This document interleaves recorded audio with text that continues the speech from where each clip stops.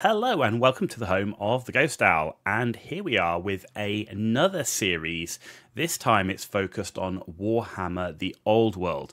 So for those that aren't aware, Warhammer the Old World is a return to the original lore and world of Warhammer Fantasy Battle before Age of Sigmar, and with it brings essentially a new game for the tabletop, but is a return to the style of Warhammer Fantasy Battle with rank and file. Now, this has been announced as being in creation right now with Games Workshop. There is currently no release date, but it certainly is expected either by the end of 2023 or the first half of 2024. So in reality, not that far away. Now, in terms of what this series is looking at, it's looking at those models that are currently available to buy that could well be expected to be part of the army books and army lists that will be used in Warhammer the Old World.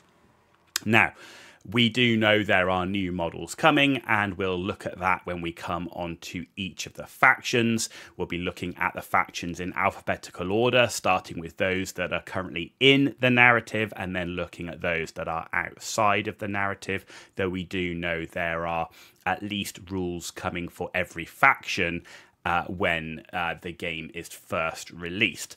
Now, why am I doing this? Well, for people like me who are old Warhammer Fantasy Battle players that probably still have existing armies, maybe gathering dust somewhere, who haven't been keeping up to date with what's available on the web store, it's a look at what you could still buy to flesh out the armies that you already own. If you're new to Warhammer Fantasy Battle, then it's a look at, if you were going to start an army, what an army might look like, what the models might look like, and give you a chance to maybe dip in early. If you're like me, I'm a very slow painter, so this gives me a chance to buy models in advance of the game being released and have them painted and ready to play when the game does fully release. And as well, not many people are sat there with, £300, £400, £500. We don't know how big the armies are going to be to drop on an army on day one. So this does allow you to then spread the costs over buying the units over many, many months. And sort of you can buy a unit, paint it up, and next month buy a unit, and you're not having to find the money all in one go. Now, I should say everything that is in this series are personal opinions only. I have no inside knowledge. I have no relationship with Games Workshop in that way, other than being a fan of Warhammer Fantasy Battle and the lore of that game. And everything in the series is correct at the time of recording only. And I have based a lot of what I'm going to talk about on the last remaining army book that was published for the factions. Many of those will be 8th edition, but there are a few like Chaos Dwarfs and Bretonnia that didn't have 8th edition army books. Now, before we get into it, other miniatures are available. You can find, obviously, the old classic miniatures that are no longer available to buy from Games Workshop on eBay, for example. You've got other manufacturers that you can use as counts as, such as DS Vault with their sort of Crusaders and Templars and so on. Kings of War. There's also those 3D printer opportunities out there, whether you own a 3D printer and you're looking for the files, or whether you're looking for someone to do it for you. That's an option, but always remember that non-official Games Workshop models are not usually allowed to be used in their stores, at gaming tables, or in the tournaments. Also, when you're looking at the Games Workshop models on their website, check the bases. Some of these will have round bases, some of them will have square. Now, we know that they're going to be square bases, but we also know there's going to be some base size changes, so please keep that in mind when you're buying the models. And again, if a lot of times the bases you don't really care if you're just playing at home or playing in a local club, but if you are playing in tournament, you will need obviously the correct base sizes. But if you're not too fussed about making sure they're fully correct, then you've obviously, consider the fact that when you're playing a rank and file game like Warhammer Fantasy Battle was, and like the old world will be, movement trays will be a really important part. So you can mitigate a lot of the base issues with movement trays. Also, check the material.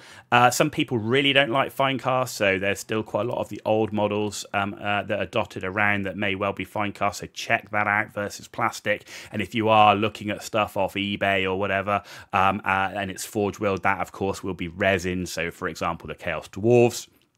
And overall, given what we know about Warhammer the Old World, the timeline it's going to be set in, I would avoid buying named characters unless there's a nostalgia thing. There will surely be rules, even if Games Workshop doesn't do it. The fan base will provide rules for some of those characters that you might have played in the past.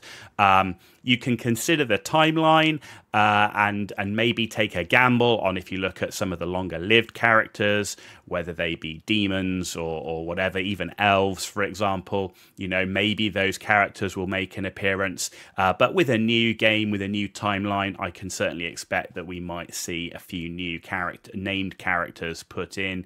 Though, of course, as always, you can use these named characters as accounts as. So if you had Karl Franz, the Emperor of the Empire, for example, on his Griffin, there's no reason you couldn't use him as a general on Griffin if that option was available. So that is essentially the intro of why we're doing it and some of the considerations that you need to consider while we go through each of these videos. But without further ado, let's go and look at the next faction. So the next faction up is the Ogre Kingdoms. So they were on the list, but they were on the list of the factions that were on the outside of the narrative campaign.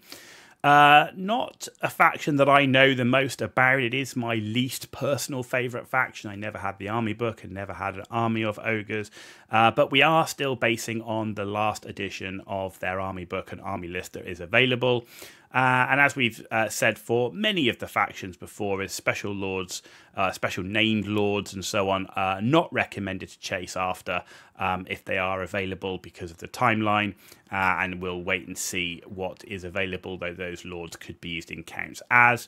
But if we look at the ogres, Greasus, Goldtooth, Scrag the Slaughterer, Gark, Ironskin, Groth one finger, Groth one finger, and Morg Magmaborn, all not available from Games Workshop's website. However, the Tyrant, which is the top centre picture there at £22.50 is, and the Slaughtermaster at £45 is also available. Generic Lord's a pretty safe bet to be in an army list. When we look at the special heroes, there was 4. There was Golfag Maneater, Brag the Gutsman, Brow Slave Lord, and Jared the Red. None of those heroes currently available on Games Workshop's website. However, 4 of the 5 heroes are. Only the Bruiser is not. So you've got the Butcher, which is in the centre left there, £30. You've got the Firebelly, which is centre right at £30. You've got a Hunter, which is the Blood Pelt Hunter at £27.50, and that is the bottom left picture.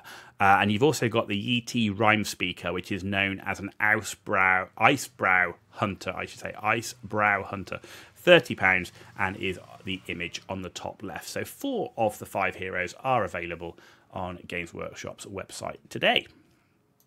In terms of the core units, pretty good selection of core units. In fact, they're all there. The Ogre Bulls, now known as Ogre Gluttons, 6 for £35. You've got Iron Guts there, 4 for £27.50. They're in the middle. And then Noblar Fighters, 20 for £24 on the right-hand side. So again, like we're seeing with a lot of these factions that are on the outside of the rules and so on here, they're going to get one release of rules at the beginning and that's it.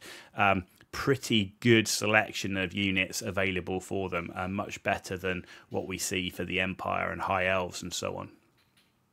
In terms of special units, there's a few missing here. The Crag Beast, the Rhinox War Chariot, Noblar Trappers and Skewer Sling are not available, but Lead Belchers are 4 for £27.50, and that is the image top left. You got Mournfang Cavalry, that's the image centre bottom there, 4 for £45. You've got man-eaters, which is 3 for £60. That's the centre top.